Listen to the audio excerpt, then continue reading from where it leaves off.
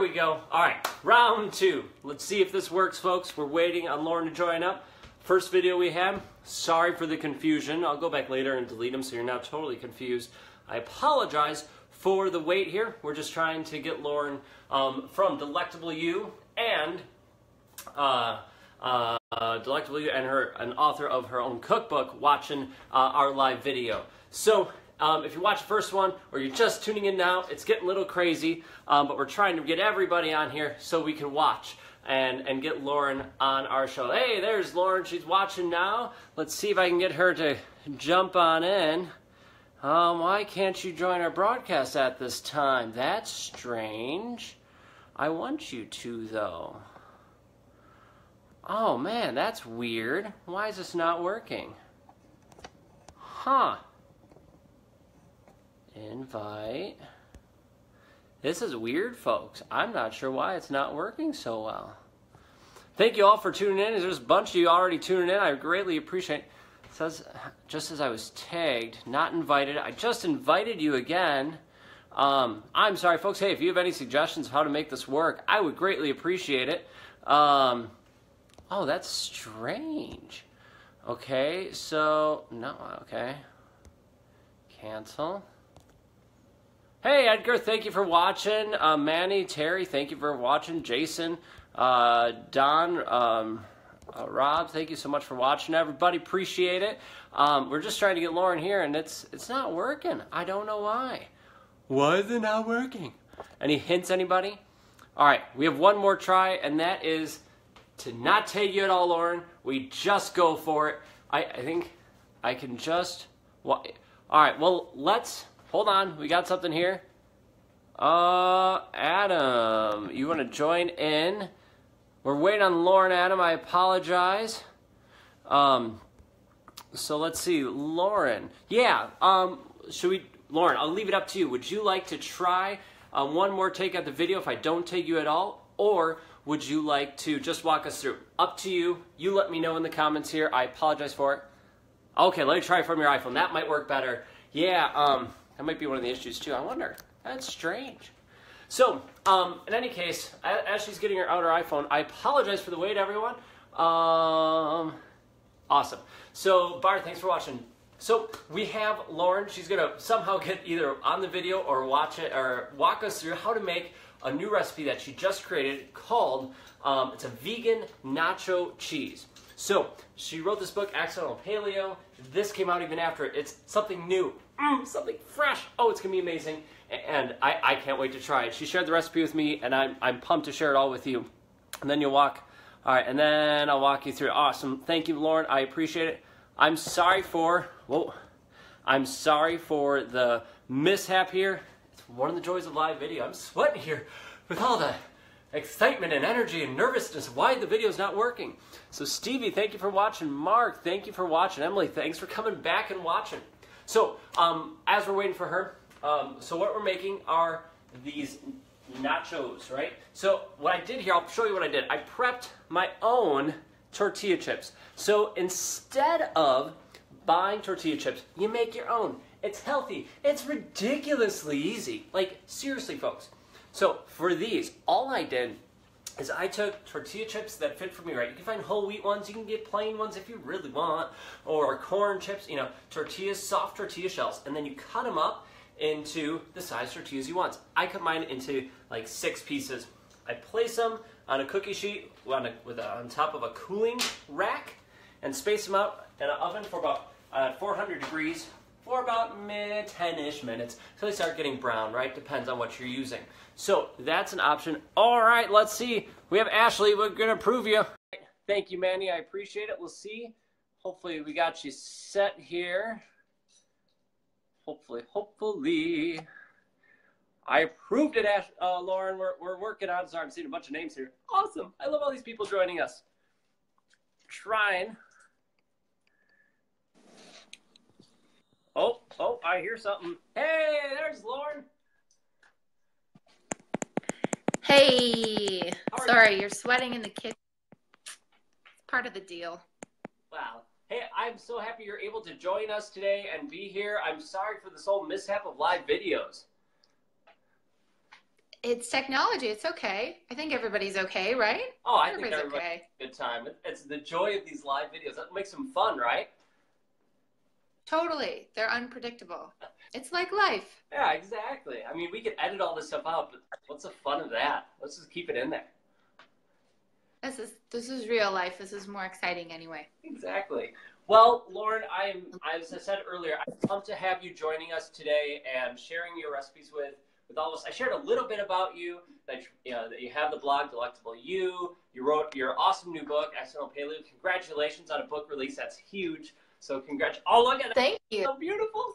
Y'all need to get yourself a copy of it. Look at that. It's gorgeous. You need to get Thank you. your own. So tell us, I said that a little bit, but tell us about you. Tell us about like what got you into cooking and writing the book, and just share a little bit about you before we head over to this recipe. Sure. What got me into cooking was the discovery of food as medicine, accidentally, actually. I'm from Montreal, and I moved to Los Angeles in 2008, and I used to drink a lot of milk. And I gained 10 pounds out of nowhere when I moved to LA, and I was like, that's weird. Yeah. And I didn't think anything of it. And then I got a cold a few months later, and I was like, I'm just going to stop having milk and cheese, which was like basically all I ate. And in a week, I lost the 10 pounds. Just from So you lost 10 pounds just from not drinking milk and cheese? yeah, that's the only thing that changed. That's it. So before that happened, I'll basically like I didn't like vegetables. I only ate like hamburgers, hot dogs, cheese pizza, milk, cereal, cookies, stuff like that. And then when that happened, I was like, that's interesting. I'm going to look more into this. So I started reading more and watching more and more movies about the food industry, all facets of it. And I didn't like what I was seeing. But I also didn't like the resources that were available. So what I was finding is that people were saying, like, eat less meat, eat less dairy, but nobody was telling me what to eat instead. And I grew up with, like, milk does the body good. That's what you have. And meat is the staple part of your, like, every single plate. So I had to learn and teach myself how to feed myself differently. And that's how this whole thing started 10 years ago. Wow, that's incredible. I mean, I grew up here in Wisconsin, and now you're in Malibu, California, I believe, right? And I grew up the same way. It was, you had your carbs at dinner, your protein and veggies, and milk was at every meal. Cheese was a staple and everything we do.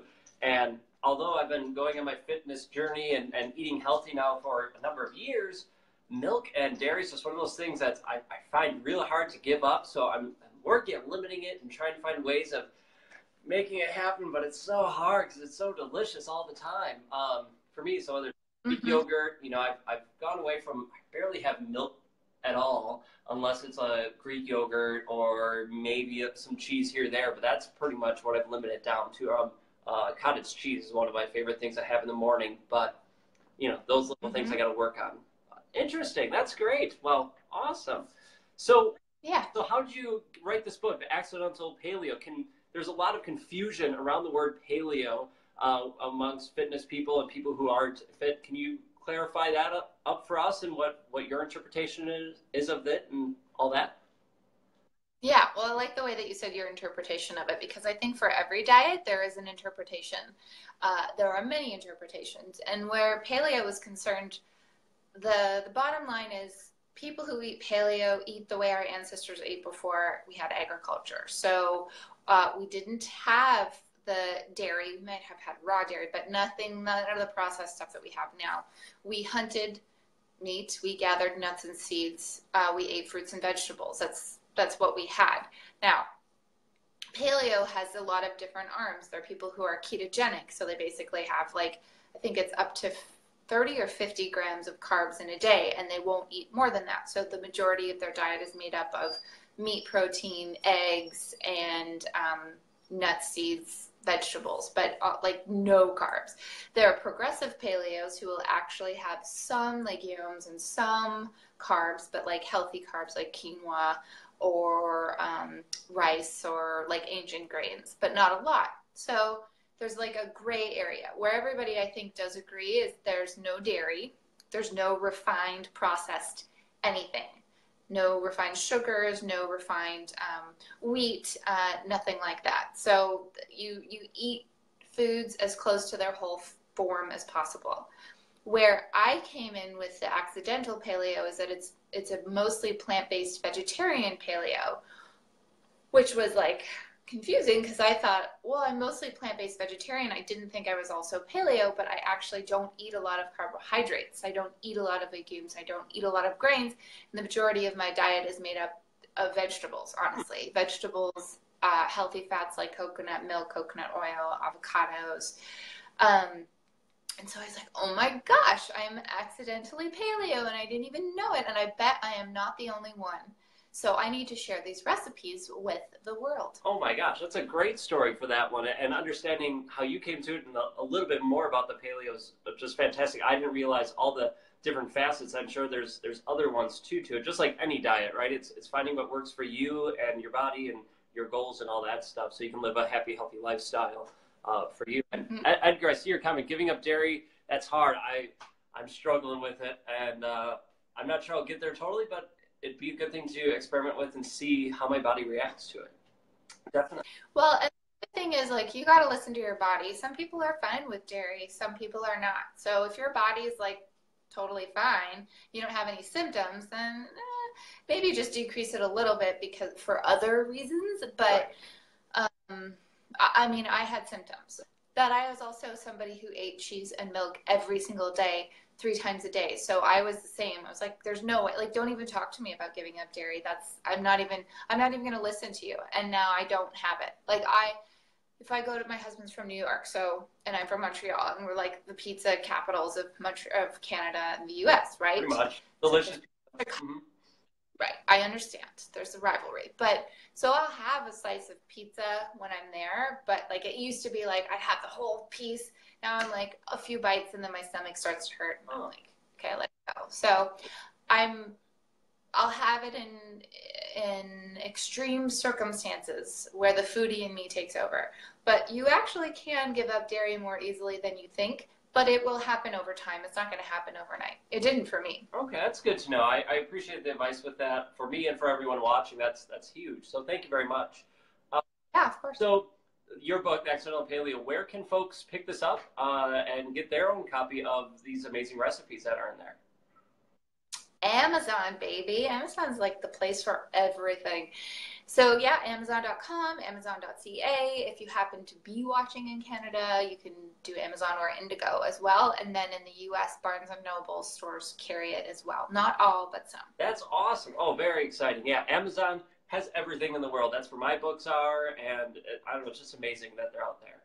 Well, should we get started on this recipe and see how we make a vegan nacho cheese? I know you shared me the recipe, and I know it's going to be delicious, but I'm really curious about it. So walk us through. How do we make this thing? Okay, this is pretty apropos. Like, we did not plan on talking about dairy in the introduction here. So not at all. It's great. So it kind of fits in beautifully. So I'm already working on my second cookbook, which is all vegan and gluten-free. And I just tested this recipe 2 weeks ago, and it's delicious. So what we're going to use as the base to make it creamy and gooey is boiled russet potatoes and carrots. So the carrots add, let's see. So yeah. So very specifically, I don't know if you have one of these. You can go to Amazon and get, this is a kitchen scale that I have.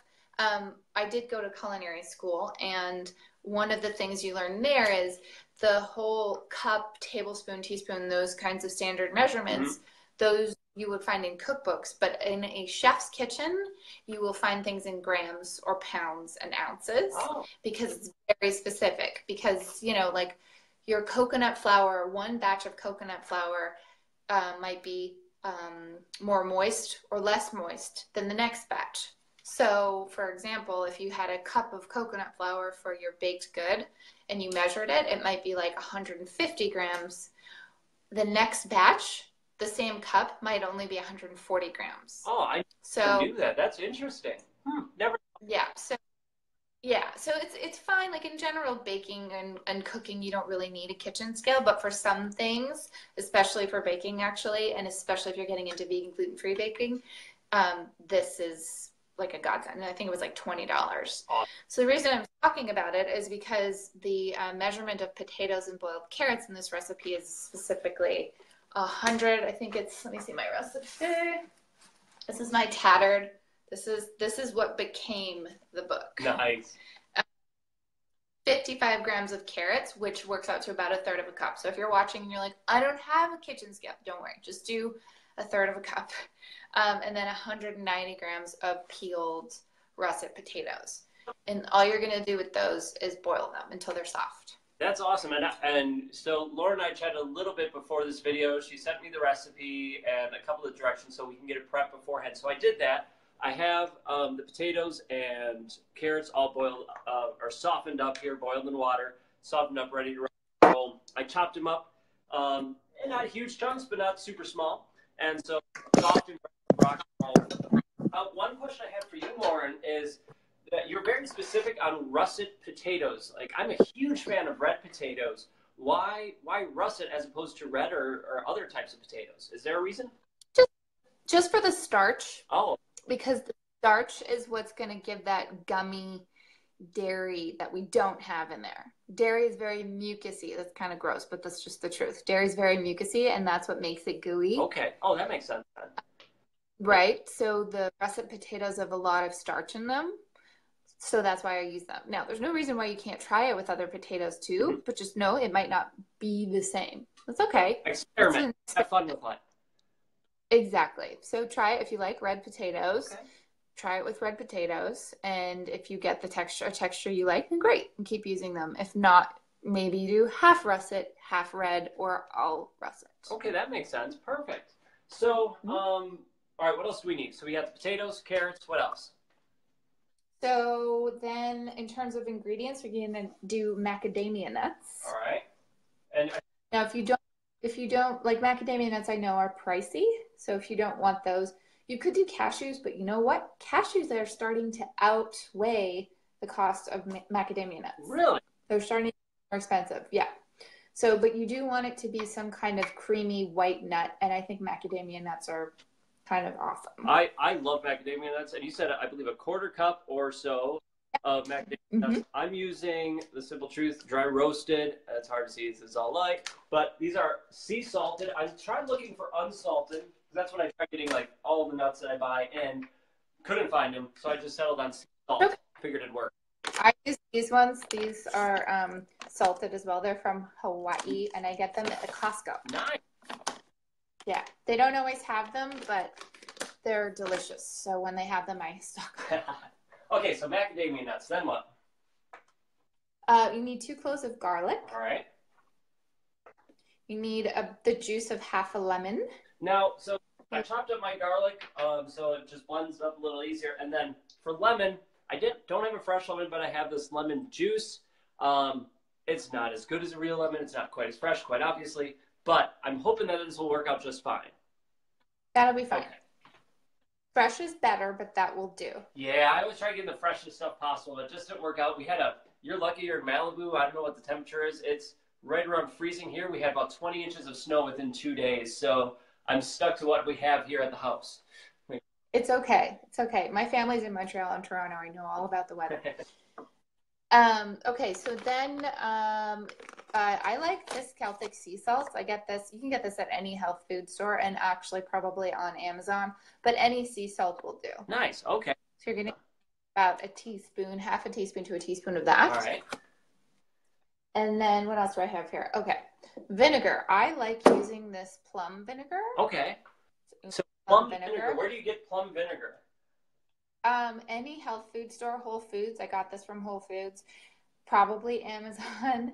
But if you don't have this, don't worry. You could use apple cider vinegar. You could use champagne vinegar. You could use white vinegar. You could use whatever. It's just going to give that nice tang. But I like this one because it's also a little bit sweet. Nice. So what's right now is this sherry vinegar. I have white vinegar as well, but I thought this might be a little nicer for it. I wasn't sure, but thought great. Okay.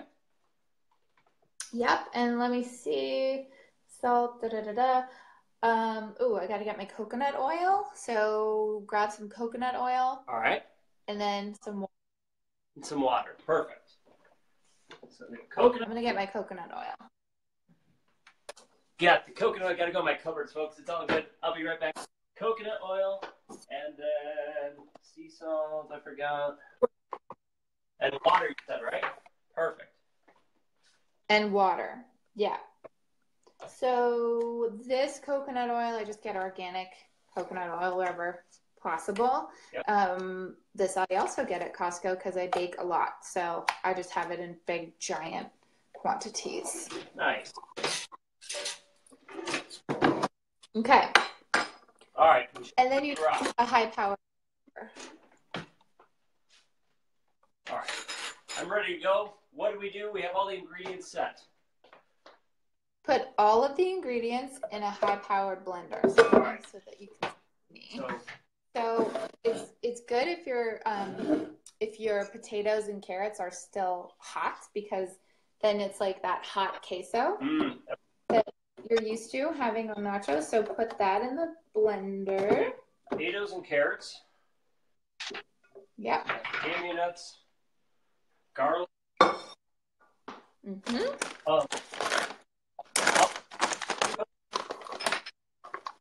The 2 tablespoons. Steel one.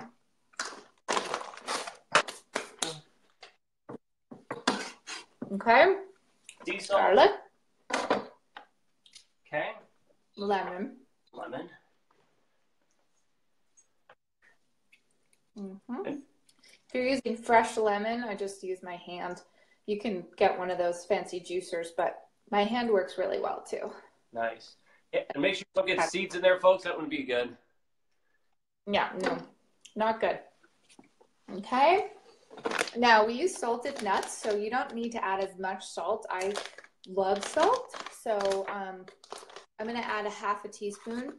And if when I taste it in the end, it's not salty enough, then I'll add more. You can always add more salt, but you can't take it away. Exactly. I always start, that's what I do. I barely add salt to anything I make and then add it in at the end, unless it's something special. But well, and salt brings out the dominant flavor in anything you're making. So if you happen to make like a soup or something, and you're like, it's really bland, add a pinch of salt, stir, taste, and keep doing that until all of a sudden you'll be like, wow, I can taste the flavor of whatever it's supposed to be. Nice. Okay, that's good to know. Cool. Okay, 1 teaspoon of umi plum vinegar, or whatever vinegar you have. Teaspoon? Tablespoon? Teaspoon. Teaspoon. Okay, that's a big difference.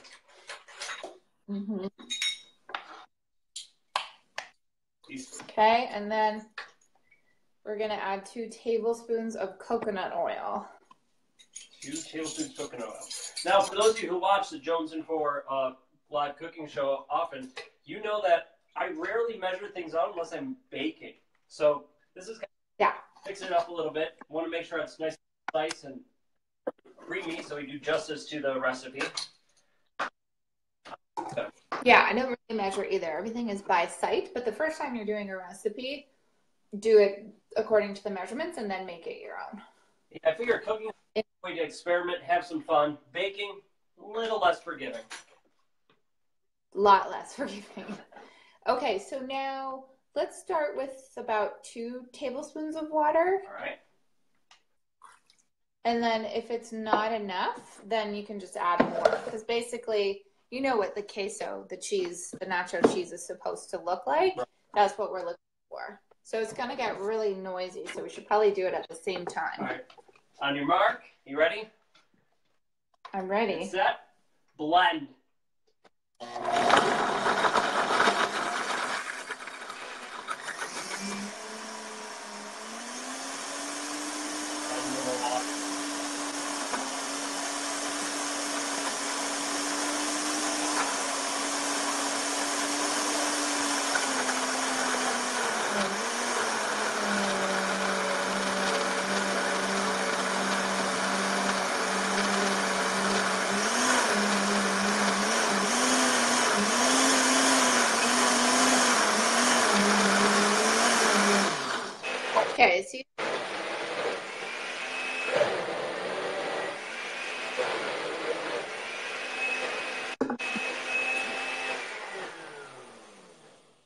How's it going?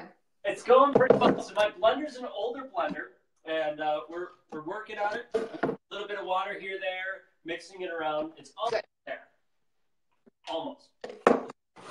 Okay. Oh, wait. Show you guys.